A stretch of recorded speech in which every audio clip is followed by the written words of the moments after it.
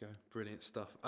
We're continuing this evening our series in Philippians, thinking about what it looks like to have joy in the gospel. And we're in chapter 3 now. So if you want to turn there, if you've got your Bible on your lap or on your phone, do feel free to flick to Philippians chapter 3. I'm going to read from verses 1 to 11, and it's also going to come up on the screen. So Johnny, when you're ready, if you could flick that up for us. Excellent, there it is. Let me read to us. Let's read God's word together. Finally, my brothers, rejoice in the Lord. To write the same things to you is no trouble to me and safe for you. Look out for the dogs. Look out for the evildoers, for those who mutilate the flesh. For we are the circumcision, who worship by the Spirit of God and glory in Christ Jesus, and put no confidence in the flesh. Though I myself have reason for confidence in the flesh also. If anyone else thinks he has reason for confidence in the flesh, I have more. Circumcised on the 8th day of the people of Israel, of the tribe of Benjamin, a Hebrew of Hebrews, as to the law, a Pharisee, as to zeal, a persecutor of the church, as to righteousness under the law, blameless. But whatever I had gain, I counted as loss for the sake of Christ. Indeed, I count everything as loss because of the surpassing worth of knowing Christ Jesus my Lord. For his sake I have suffered the loss of all things and count them as rubbish, in order that I may gain Christ and be found in him, not having a righteousness of my own that comes from the law, but that which comes through faith in Christ, the righteousness from God that depends on faith, that I may know him and the power of his resurrection, and may share in his sufferings, becoming like him in his death, and that by any means possible I may attain the resurrection from the dead. This is God's word. Well, tonight we're going to think a bit about true confidence. Confidence is an interesting word in our language. It's an interesting concept. I think generally it's a good thing. It's something that can be desired. You want to do life with confidence that your friends are going to be there for you when you need them. You want to do life with confidence that you're going to be able to pay the bills. You want to do life with confidence that you're going to be able to ring 999 and they're going to come and sort you out, come and save you or whatever you need. You want to be able to do life with confidence. You'd love to be able to do life with confidence that things are going to be okay in the future, that at some point we are going to come out of lockdown. Wouldn't we love to have confidence and be able to be confident about life? However, confidence can become a negative thing, or there can be negative aspects to it. Because, for instance, when someone has too much confidence, they have overconfidence, or it can become arrogance. Think of perhaps a kind of current example of this is someone like Donald Trump, who is so confident that whatever he says is gold and it's right and everyone should follow what he does, that actually he can end up being a little bit rude and cutting people down and kind of my way is the highway type attitude. Confidence can also be fragile. And that's because confidence is only really as strong as the object we put our confidence in. And isn't the current climate, isn't our current situation such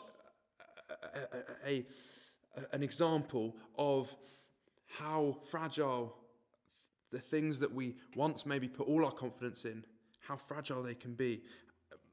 Our job security for a lot of people is fragile right now. Our financial situation, our health, we can't necessarily be confident in those things when perhaps we once were. Wouldn't it be great to do life with a true confidence? Not a confidence that is brash and arrogant and all about me, and not a confidence that is fragile and that goes up and down and is wobbly. Wouldn't it be amazing to have a true, unshakable, steady confidence throughout the whole of life? Well, that is what is on offer in our passage today. True confidence. And our passage tells us where it is not found and where it is found. True confidence is what a passage offers, and it tells us where it is not found and where it is found. So firstly, where is it not found? Well, our passage tonight is a story about Paul. The Apostle Paul, one of Jesus' first followers, met Jesus in the flesh, and he's given us, over the last couple of weeks, various examples of what it looks like to live life with the gospel at the centre, what it looks like to have joy in the gospel. Last week, Daniel spoke to us about Timothy and Epaphroditus, and this week, Paul takes his own life as an example of what it looks like to keep the gospel central. And he gives a kind of a before and after picture of his life and what he places his confidence in. Let me read to us verses 4 to 6 again. Paul says, "Though I myself have reason for confidence in the flesh also.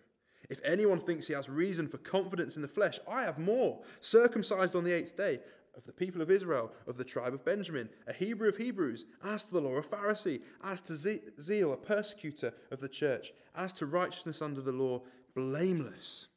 So it appears on the face of it, Paul has loads of stuff, a big long list of things that he can be confident about. Now we might read this verse as 21st century readers and think, okay, big deal. Why is Paul so confident about these things? But the thing is, in Paul's day, these are things that would have brought him status and wealth and power and reputation. People would have looked at his life and gone, Paul's got it sorted. He was the ultimate religious man. And he was so zealous and passionate for this way of life that he was willing to push people out of the way, to persecute them if they questioned the things he had confidence in. And his religious cohorts and colleagues would have looked at Paul and gone, God is pleased with you. And Paul would have looked at these things and thought, these things, tick, tick, tick, God must be pleased with me. And that's what it means when Paul uses this term, confidence in the flesh. He's basically saying, I had loads of reasons to be confident in what I did, confident in who I was. The flesh is referring to kind of physical life, physical deeds. And Paul is looking to these physical things for his confidence. I wonder if any of us can relate to that right now. I wonder what you put your confidence in. For most of us, it won't be the fact that we're from Israel, or that we, perhaps not that we keep the law perfectly. But if you boil it down, Paul is basically saying that he used to put his identity in, his confidence in his identity and his achievements. He used to put his confidence in the fact he was from Israel and the fact that he was able to keep the law. His identity and his achievements were the ground for his confidence. I wonder what you place your confidence in. If you're not sure, there's a couple of questions you can ask to help figure this out. One question is, what is it you think makes you a good person? And secondly, what is it that gives you hope? What is it that makes you a good person? Question one. What is it that makes you confident that you're okay? That God would accept you if he asked you, why should I let you into heaven? What makes you a good person? And also, what gives you hope? So what makes you confident that even though stuff might be hard now, what gives you confidence that everything's going to be okay in the end? In order to answer these questions, lots of us turn to our identity and our achievements. Lots of us think, well, you might think, I'm from a religious family. I've gone to church all my life, so therefore I'm a good person. Or I've done all this stuff. Look at how helpful I've been to my neighbours over the last few weeks. I've given X amount to charity. Therefore, I'm a good person. That's similar to what Paul was doing. Looking to his identity and his achievements to show that he was a good person. Or what gives you hope? That's the other question. Again, we can look to our identity. We can look to, I'm full of grit and determination. I'm a proud Mancunian and I've always sorted out all my problems. And I trust in my ability to get through. Even though stuff's bad, I've got all it takes to look after myself and sort things out for myself. Or I'm a parent and I've always provided for my family. And I trust that I have the skills to be able to do that. Or perhaps you look to your achievements to give you hope. Stuff's bad now, but I know I've got a good job. I've got money coming in, so stuff's going to be okay in the end. It's really easy to place our confidence in these things. Really easy. I wonder what it is for you. It might be some of those things. It might be something different. The thing is, these are all good things. They're all things that we can be thankful for. But at the same time, these things are fragile. And I think, as I said before, the current climate shows that. These things can easily be taken away from us, or our confidence in them can easily be shaken, which leads to worry and fear. It can lead us to questioning our value as people when these things are threatened. On the flip side, when we're so confident in our identity or our achievements, it can lead to anger and looking down on other people. That's what happened to Paul in verse 6. He was so full of zeal, so confident in who he was and what he did, that he was willing to knock people out of the way and look down on people who questioned his ways. We see that in our current culture, don't we? That's a hot topic at the moment. People looking down on others, people seeing others as less than themselves. When we put our confidence in the things of this world,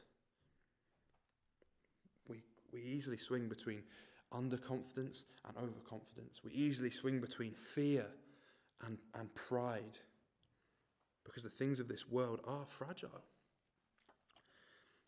I don't know about you, I love a bargain.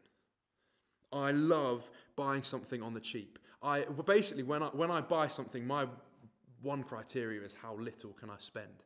And when I was at uni, I got into a really good pattern of buying really cheap shoes. And there was this one pair from Primark that I just bought again and again and again and again because they looked pretty awesome and they were dead cheap, about £6. But the thing is, with this pair of shoes, as soon as I put them on, pretty much as soon as I tied the laces, you could kind of feel them beginning to creak and the seams beginning to loosen. As soon as I began to walk on them, they pretty much began to fall apart. And they always ended up doing that thing where the shoe kind of flaps about and the sole's kind of detached. As soon as they were put under any stress, the shoes would break because they were fragile. And the point of telling that story is that putting our confidence in the things of this world is a bit like me placing my confidence in those shoes. The things of this world, as soon as they come under stress and strain, can so easily be taken away from us. The things of this world are fragile, and they cannot give us true confidence. So where can true confidence be found? Well, the rest of our passage shows us. Before we dive in, I want to tell you a bit about another story from my student days, actually. Towards the end of uni, me and a couple of my friends moved into what we thought was the ultimate bachelor pad. It was this ground floor flat, and it was in quite a cool area of Manchester. And we thought we were living the dream. And we brought some cool furniture. We had a PlayStation set up, and we had a big TV and all this. And it was great, and we had some good times. But the thing is, now that I've spent a few years living with Beth, I now know what it really looks like to live in a nice house and have nice furniture and to live in a clean house. And I look back and I actually go, that was pretty messy. That was pretty grotty. We left that place pretty grubby. Because of what I have now, I look back and go, yeah, that wasn't brilliant. And that's what Paul is saying here about his life. He's saying, in the rest of this passage, he's saying, because of what I have now, I look back and go, that was rubbish. Because of how amazing my situation is now, I look back and go, oh man, what was I doing? So let's read, let's dive into these verses. From verse 7, Paul says this. He says, whatever I had gained, I counted as loss for the sake of Christ. Paul was putting all his confidence in the things that he did and in who he was. But now he says, but whatever I had gained, but all these things I had, I now count for loss, as loss, for the sake of Christ. And in verse 8, he adds emphasis to this. He says, "Indeed, I count everything as loss because of the surpassing worth of knowing Jesus Christ, my Lord." Paul here is saying that Jesus is so wonderful. He is so worth having, so worth knowing, that this old stuff doesn't just count as nothing, but counts as loss. And the end of verse 8, he describes them as rubbish. That word literally translates as dung. He's saying, compared to Jesus, compared to the ultimate wonderful worth of Jesus, everything else is as much value to me as poo. That is literally what Paul is saying. Why does he, in his own words, suffer the loss of these things? Why does he turn away from putting his confidence in the flesh? It says at the end of verse 8, "In order that I may gain Christ and be found in him." Why is Christ so worth it? Why is he worth turning away from all these things? Why does he make all of these other things look so worthless? Well, remember those two questions we talked about a minute ago? The answer to those questions is Jesus. Question 1 was how do you know you're a good person? And question 2 is what gives you hope? And the only true answer to those questions, and the only way we can have true confidence in the light of those questions, is to look to Jesus. So question 1, what makes you a good person? Paul has the answer in verse 9. And he basically says this. He says, "I know I'm not a good person, but I know I'm accepted." Let me read verse 9 to us. The Bible's flipped over. Here we go. Verse 9. Paul wants to be found in him, found in Christ, not having a righteousness of my own that comes from the law, but that which comes through faith in Christ, the righteousness of God that depends on faith. So Paul uses this word righteousness, which at youth group we often say means to be right with God, to be in a right standing with God, to be accepted by God. And Paul says that I'm accepted by God, I'm righteous, and that doesn't come from me. My righteousness is not my own, Paul is saying. It comes from outside me. It comes from faith in Christ. And that's because when Jesus Christ died on the cross, he did a swap. He took on our sin on his shoulders, and he gave us his righteousness. And that's what it means now for us to be found in Christ, that God looks on us, for those of us who trust in Jesus, and he sees not our messy deeds, not the things we've done wrong, but he sees the perfect record of Christ's righteousness.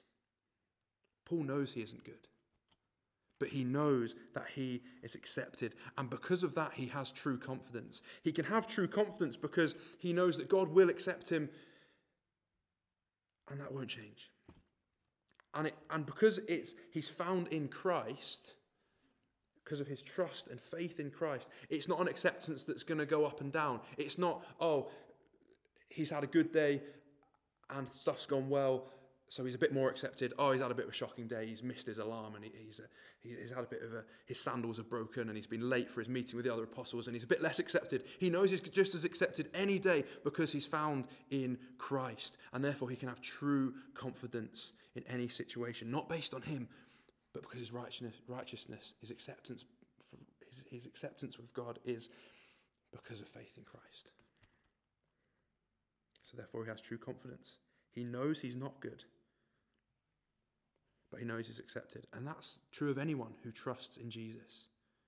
You realize you're not a good person. You realize all the things you were putting your confidence in count as loss. But you know that you are accepted, found in Christ, when you put your trust in him. Jesus answers that first question. But Jesus also answers the second question we thought about. Where is our hope? What gives us confidence that even though life is tough, that everything is going to be okay? How can we really know that everything is going to be okay? Well, I think we see the answer in verse 10.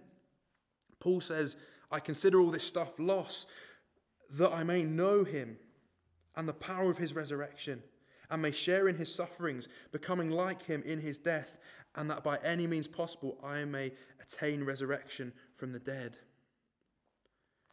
Paul has true confidence.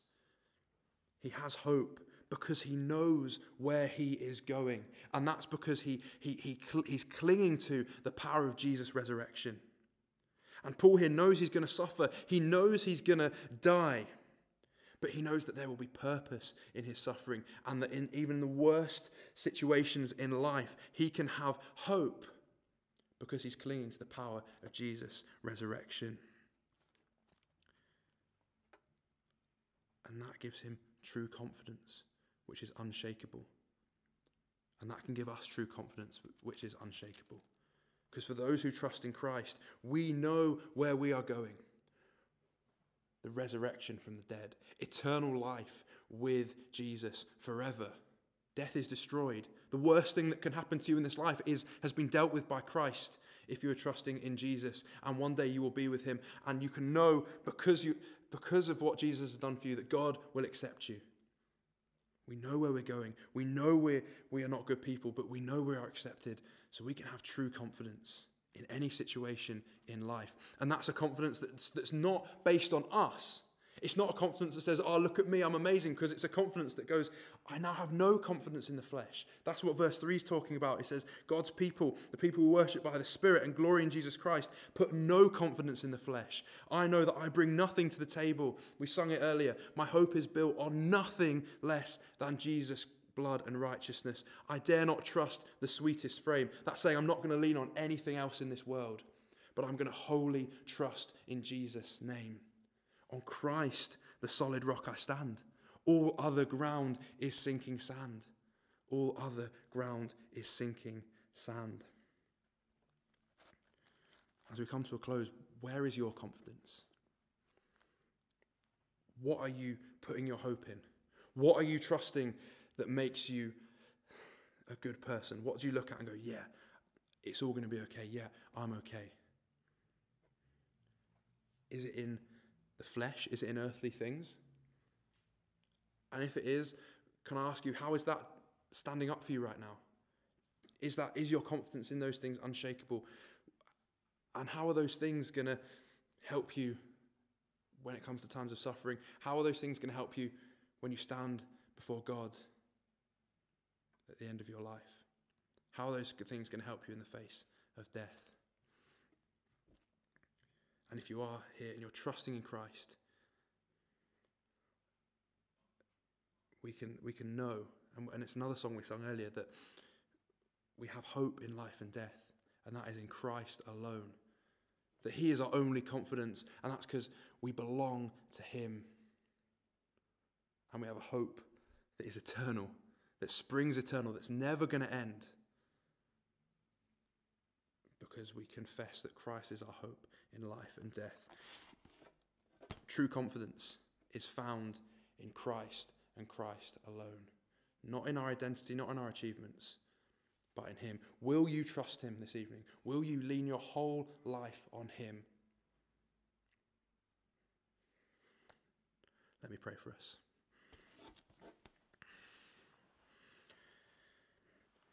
Jesus, it is our privilege to know you. It is our privilege to trust you. It is our joy to know you. Thank you that we don't just have to give up a load of stuff just because we believe in kind of cold, hard facts. But thank you that we gain you. We gain your righteousness. We gain your forgiveness. We gain hope of eternal life. Help us to place our confidence in you and what you have done. Help us to live lives of gaining Christ, of knowing Christ, of trusting him. Help us to know the power of your resurrection. Pray for us particularly this weird time, this uncertain time, a time where it's hard to have confidence. Thank you that we can have confidence in you. Help us to look to you and to trust in you. We pray these things in Jesus' name. Amen. We're going to sing now and reflect on what we've just heard.